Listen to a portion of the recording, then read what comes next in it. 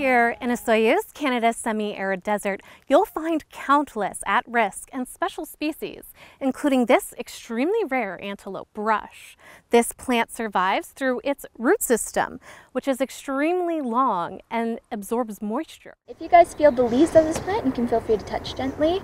You're going to feel a bit of a waxy coat on them, and that waxy coat really helps protect the leaves from getting any moisture sucked out of them from the sun. There's estimated to be less than 30% of the antelope brush remaining, kind of in a healthy state in the Okanagan. So I think for people in Osoyoos, it's important to understand that although this place is beautiful, it's not endless. There's also the iconic sagebush and cacti, including the brittle prickly pear.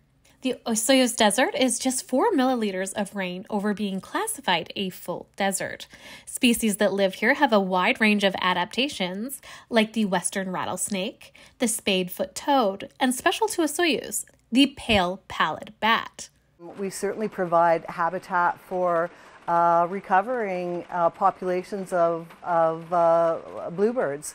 The drought resistance is really cool for a lot of this stuff. So the way they've evolved their leaves, their coloration, and kind of their life cycles to deal with the incredibly hot and dry summers here is amazing. And just about every plant has to do it in some way or another. So there's a ton of varied strategies that you get to look at.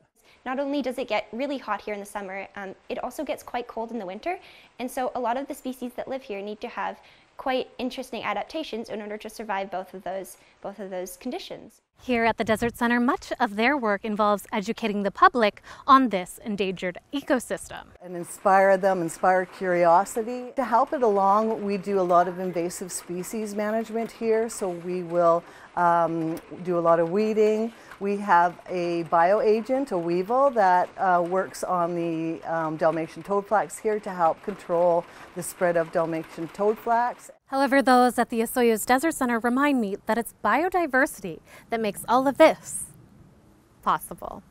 For Castanet News in the South Okanagan, I'm Sarah Kirkall.